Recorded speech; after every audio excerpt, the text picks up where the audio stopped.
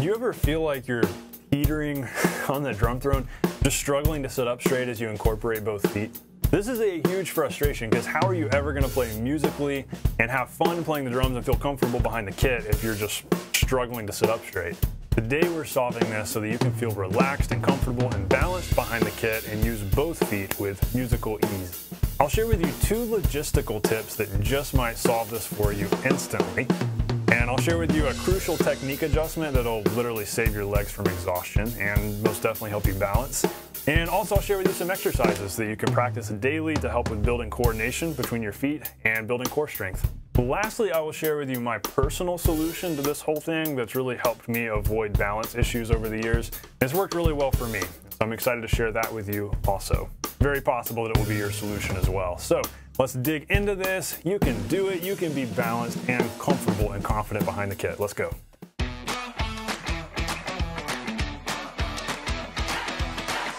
Hey everyone, welcome to the Non-Glamorous Drummer. This is a channel that's all about giving you the nitty-gritty, non-glamorous, sometimes not exactly super exciting stuff, but that helps you actually get results and actually become the great drummer that you are made to be. And so today, that's exactly what we're doing. We're talking about something that's not very glamorous and not that exciting, but if it helps you be more comfortable behind the kit, then that's huge. If it helps you play songs better and feel relaxed and musical and get to where you're being a musician and not a drummer worrying about balancing, that's massive. That's what I want for you. And so I'm excited about that today. Hey, before we get started, I want you to download my totally free guide. It's called the 3-part daily practice routine. How to make consistent progress in just 30 minutes a day. This guide is really cool because we talk about how to fix your weekend and therefore build better time. We've got exercises for building coordination so that you feel more relaxed around the kit. As you build your balance today and then combine that with some coordination, you're going to feel relaxed and comfortable and you'll be able to play more musically. Ultimately, this method helps you to get out of a rut. It helps you avoid that plateau and always know what to practice. It helps you form some goals, short-term, mid-term, long-term, so you always know what to be practicing. And it doesn't take long, just 30 minutes a day, that commitment, working through this guide, it's gonna help you a bunch. This guide has been helping thousands of drummers, so hope you'll join them. The 3-part daily practice routine, yours, totally free in the description. All right, let's get on with today's lesson. I mentioned a minute ago 2 logistical tips that really could instantly solve your problem. It's very possible they will, and if so, awesome. The first one is this, throne height. So a lot of times when I'm hearing from a student that they're not feeling balanced, that things just, I don't know, they just don't feel comfortable behind the kit, they're trying to play heel up with both feet and it's just not making sense, their legs are getting tired, their core is getting exhausted. Sometimes it's as simple as they're not sitting high enough. And it kind of seems obvious when you think about it, but the funny thing is with us as drummers, with our setups, a lot of times we don't notice the obvious problems because we've gotten so used to things the way they are. Maybe you're just sitting too low. Maybe it hasn't occurred to you that you need to sit higher. Because I know it really is kind of obvious, but we don't notice these things. For me, I was sitting way too close to my kick drum for a long time and realized I needed to sit further back, which is the second thing. Second logistical tip is maybe you need to sit further back. Maybe you're trying to sit too close. So those are really the 2 things that we're getting at here. Either you need to sit higher or you need to sit further back. Now, look at the difference here. So I'm sitting, this is my normal height for if I'm playing heel down. But if I'm playing heel up, look at how suddenly when I go heel up, my upper leg is pretty much level. And I feel like my knees are like getting up high. Kind of like riding a kid's bike or something where it's like your knees are going up and like hitting your arms. And it feels pretty awkward. But if I were gonna get more comfortable going heel up, really what I would want to do is switch to about this height, which feels super high, but I know my head's like out of the frame now. This is a good, I don't know, 4 inches higher probably, but for playing heel up, this feels way more comfortable. Suddenly I've got some angle here with my leg. You always want your upper leg sloping down. And if you're heel down, that means you could sit a little lower, but if you're going heel up, that means that your knee's gonna end up higher, so really you wanna sit higher. It just makes sense. And maybe you've been too cramped up where you're just so close that it's kind of this awkward, I'm gonna fall over. Just like if you take a camera tripod and the tripod's so narrow, it's too easy for it to fall, but you widen it out a little bit. It's the same on the drums where if we can widen out our legs a little bit, it's so much more stable rather than being so cramped up. So give yourself some space. And like I said, there's no shame in realizing after years of doing something that oh, well, maybe there's a simple solution to it. I know for me, I realized I've been sitting way too close, so switching back to my stool, because I'm really a heel down player, switching back to my stool height here, what I was noticing, I was sitting way too close to my kick drum, and so it was kind of like, about like this, where I've got enough leg angle that it's okay, but it's a little bit cramped up. And it did not occur to me for so long that I would feel way more comfortable, my leg would get less tired, my core would get less tired, and this is talking heel down, if I just scooted back like 4 inches, 5 inches, a good bit, honestly. So suddenly I'm just way more relaxed. I've got more space. My foot's not sliding up the pedal, because that's the other thing. We don't want to have toes way up here at the chain. Really, we want to have toes down here. If you're playing heel up, I'd say be down here. For me, I like being heel down. I'll probably go about right here. So play around with those adjustments. Try raising your stool up, try sitting further back. That might be all you need. It's so simple that it's like, why did I not think of that? That's the way it was for me. So I hope that, you know, maybe that's all there is to it. Maybe that is a huge part of your solution. But if not, if you've already tried that and like, I don't know, this still just isn't working too well, let's dig a little deeper here. So the crucial technique adjustment that will save you from exhaustion while you're trying to stay balanced is playing more from your ankle than your leg. Now, there's a method, a technique that's often referred to as the leg drop method, or like the leg stomp method, where you're playing so loudly on the kick drum, it's literally like your whole leg is playing. That's only practical maybe if you're playing like a 4 on the floor song and you just need to be super loud, but I personally have never done that. I've never been a fan of it. Most of the time, it makes way more sense to actually use your foot, use your ankle to play, even when playing heel up. So that means you're using your core to lift your leg, you're using your leg muscles there, but instead of both legs going at it like this, you can just get your legs in position and then you can actually use your ankles to play, because your feet are way more capable of agility and natural relaxed motion than your legs are. Legs are big, they're cumbersome, it's our biggest limbs, so why in the world would we want to use an entire leg to play the drums? I personally think it makes no sense. So I would much prefer to use my ankle. Now again, if I'm playing heel up, I'm going to switch to my higher seating height. If you haven't caught on yet, I mentioned I'm going to share with you my solution to this whole thing. I'm naturally a heel down player. That's why I would rather sit a little bit lower. And so I'll share with you all the why behind that and why I'm a heel down player. That'll be our last point today. But if I'm going to play heel up, I'm still pretty far back here, though you can get away with sitting a little bit closer if you're heel up. But I would much rather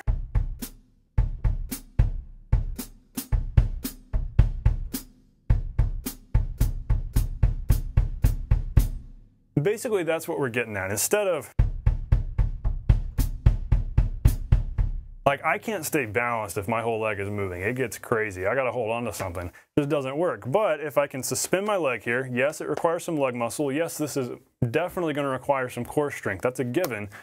But you don't have to feel out of balance. I personally think it's impossible to stay balanced if you're moving your legs up and down.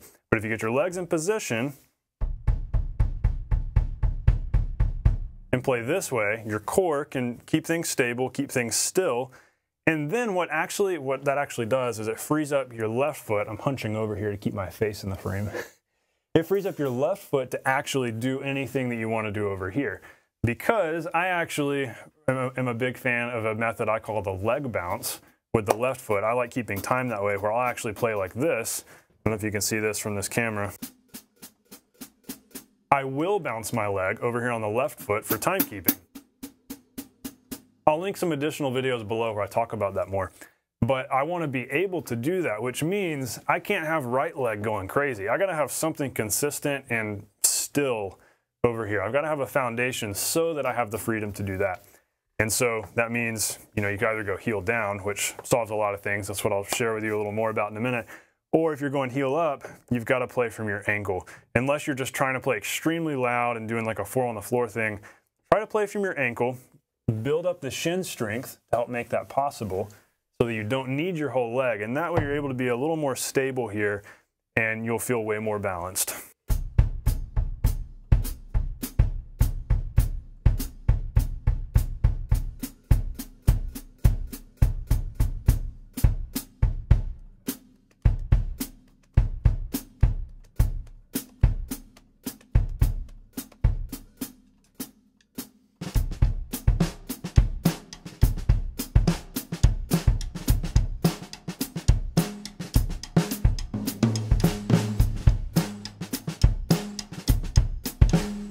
Another big reason for this whole foot pivoting thing is because I am a big proponent for bouncing the beater instead of burying it. If you're using your whole leg, you end up burying, versus if you're using your foot, it gives you the option to bounce the beater more.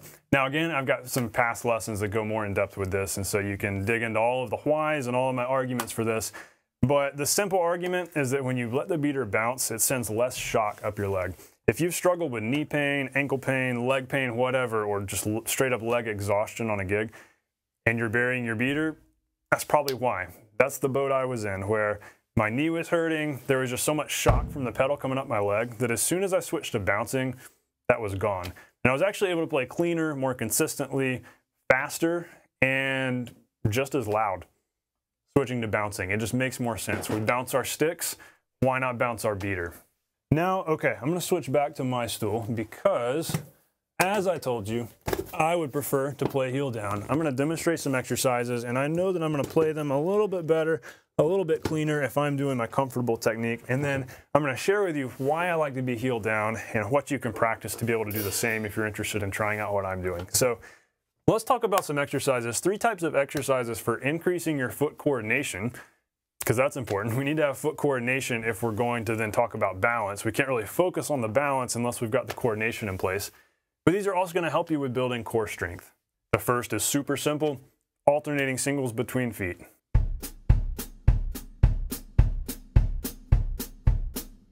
But of course, as I always say, focus just as much or more on the how you're practicing than the what you're practicing.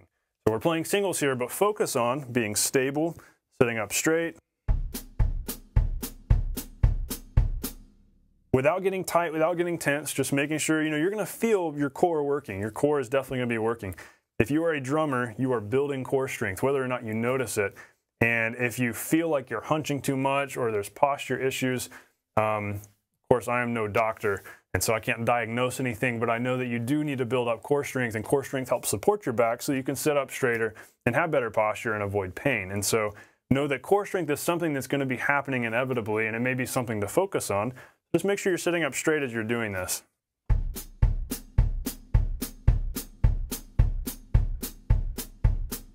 I don't know why I do my hands like this and sit here like I'm reclining. I think it's easier to focus on the posture if you put your sticks down, fold your hands here, nice and relaxed, sit up straight on your stool, focus on your feet.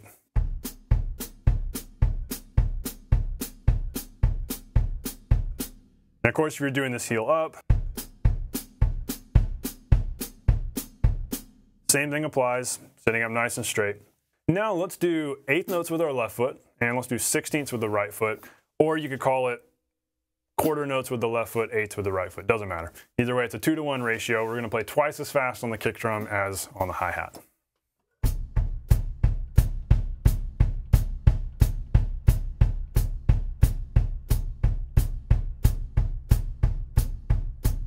Know that you don't have to go fast to get a workout from this. Our point right now isn't actually working out our feet. Our point is to work out our core and to get comfortable balancing. And if you're trying to do a lot of fast workout stuff, do that one limb at a time. Like if you're working on foot workouts, then sit here and go just that by itself without left foot. Or if you're working on leg bounce over here, just do that. But then when you're working on core strength and posture and balance, do something slow. That way you're able to really focus on the posture and focus on the balance without too many notes going on.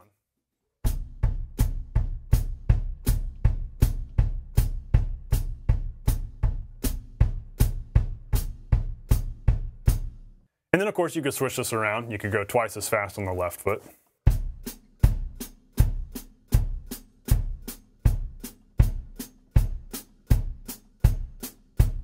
Both ways are a good workout because like I said, it doesn't really matter the speed, how many notes you're doing, it's the fact that you're playing something. And so it begins to work out those upper legs, hips, core, all that stuff that we need to strengthen in order to have better balance. But here's where it gets more fun. Let's do some doubles and paradiddles with our feet. Doubles, again, doesn't have to be fast. We're just going kick, kick, hat, hat.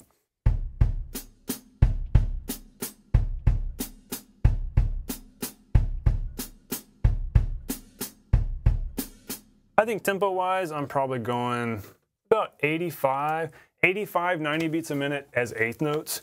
not very fast. So you can start there if you want to, go 85 beats a minute, eighth notes. That's just kind of the natural tempo I went at there without giving it much thought. And that feels like a very relaxed, slow pace where I can focus more on what's going on up here. And then from there into paradiddles.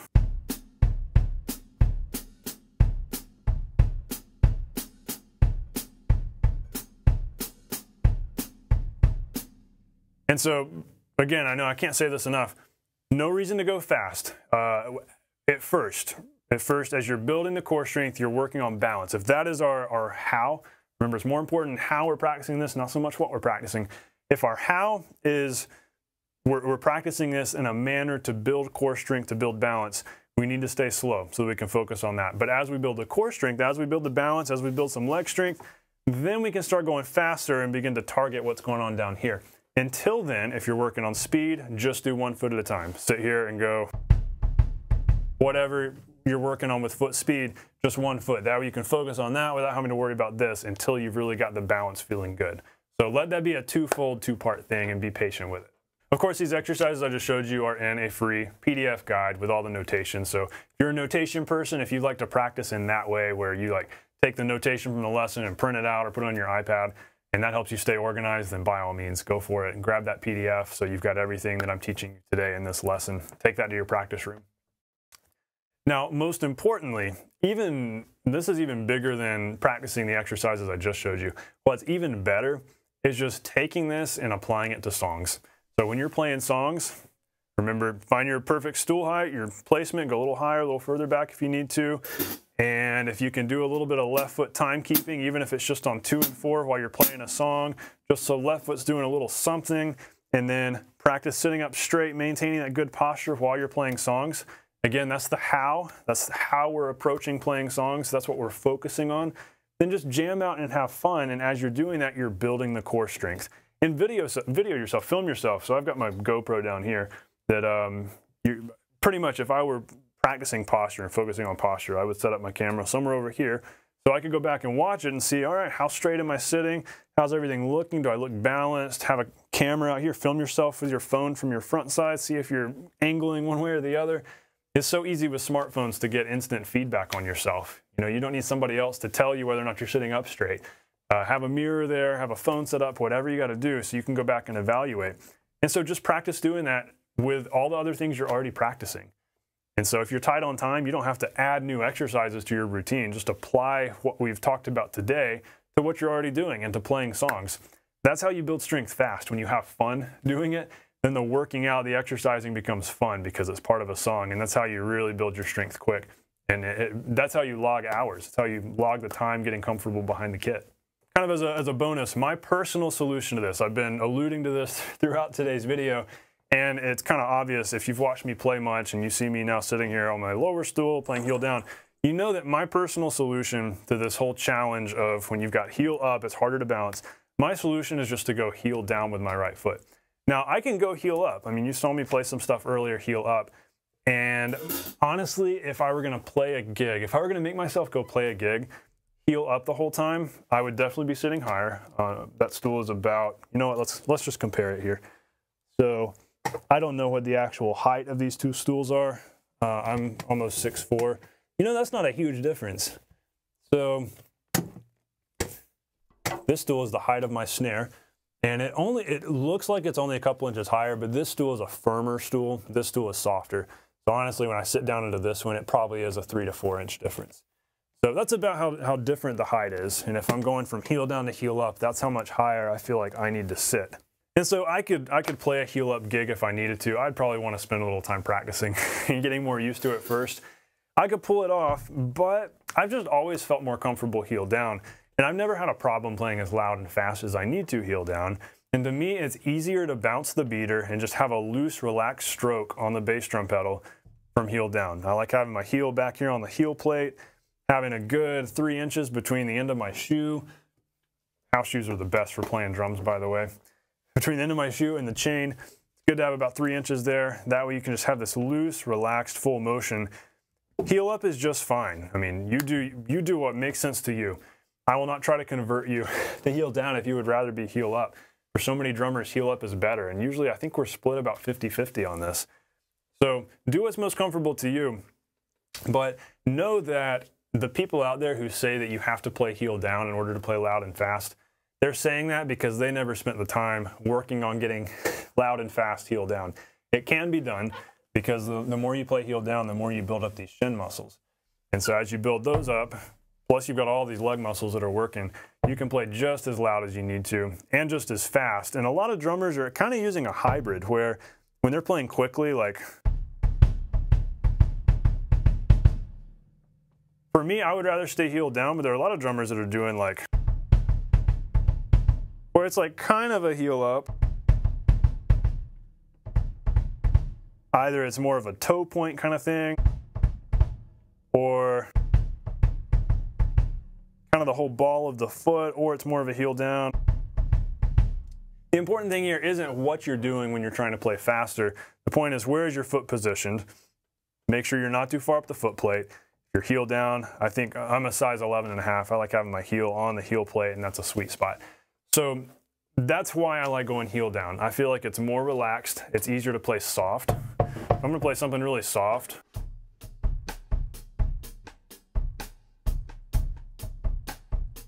I'm playing super soft there. I feel like I don't have that kind of touch when I'm heel up.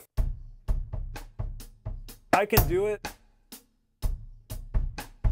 but I just feel like it's not as consistent. I feel like I can be soft more consistently, more confidently and smoothly without having to think too much about it when I'm playing heel down.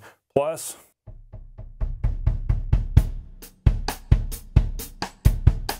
I can get as loud as I need to go, and I can go as fast as I need to go. So I have never encountered any issues with being heel down. Instead, I've been able to do more heel down.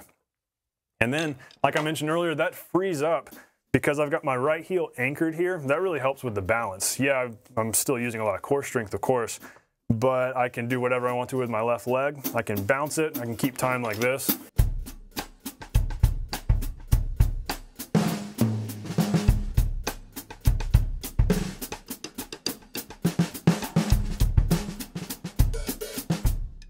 And so I can keep time like that with my left leg bouncing, and I'm still fully anchored, and I'm sitting up straight and not feeling weird because I've got my right heel as my foundation, like my cornerstone here. And so that's what I like to do. That's what works great for me, and that's what I've always done, and that's what I'm sticking to. I have no plans to switch to heel up. I've actually heard of more people switching to heel down because they've realized it's more relaxed and easier for playing softer. It's more rare to hear a drummer switch from heel down to heel up, though sometimes it can be nice in a certain song to use a little bit of heel up whenever you need to, a little bit of heel down when you need to, and there's no problem in going back and forth. Maybe you use both. Totally fine. A mix of the two, no problem at all. But I have had some students have success with actually switching from heel up to heel down. So if you're considering that, you're definitely not alone, and you might actually enjoy playing heel down more. All right, I hope this lesson helped you out. Before you go though, I want you to do two things. One, leave a comment below. Tell me if you're a heel up or heel down player, or if you use a mix of the two, like if you've got kind of a hybrid technique, or maybe you like to use some heel up if you're playing loudly, or if you need to play fast, and maybe you play heel down when you're playing softly. Maybe you do heel down for jazz, heel up for rock, whatever it is you do. Leave me a comment and tell me, because I'm interested to know. I think we're usually split 50-50 on this. And download my free guide, the 3-part practice routine, Know What to Practice. The 3-part daily routine for achieving consistent growth in just 30 minutes a day. This guide is really cool because it's pretty much that all-inclusive guide where you've got a little bit of everything. This is what you need to be working on. Fix your weak hand and build precise, fluid time. Build coordination by working through concrete exercises, concrete specific exercises designed to give you fluidity around the kit and ability to improvise and create. And ultimately, this helps you stop wasting time. You actually make real progress. You're able to set goals and know exactly what to sit down and practice. And so definitely check out that guide. If you're stuck in a rut, if you feel like you don't know what's next, what you need to work on, this will most definitely get you out of the rut. It'll give you some challenging things to practice and help you make some serious progress. So grab it, the 3-part daily practice routine, your guide to progress in 30 minutes a day. All right, as always, guys, thanks so much for watching. Thanks for hanging out with me today. I hope this lesson helps you out. Honestly, this feels like it's a very simple lesson, but sometimes it's the simple things that are the most helpful and the most game-changing. I know it's been the case for me. scooting my stool back was a huge help. Maybe raising yours up is going to be a huge help. Sometimes these little things make a big difference, but I hope this gave you some clarity in what to practice and maybe shed a light on some areas that maybe you hadn't noticed before. So hope this lesson helped you out. Be sure to subscribe, download that guide. Thanks for watching. I will see you on the next video. Stay non-glamorous.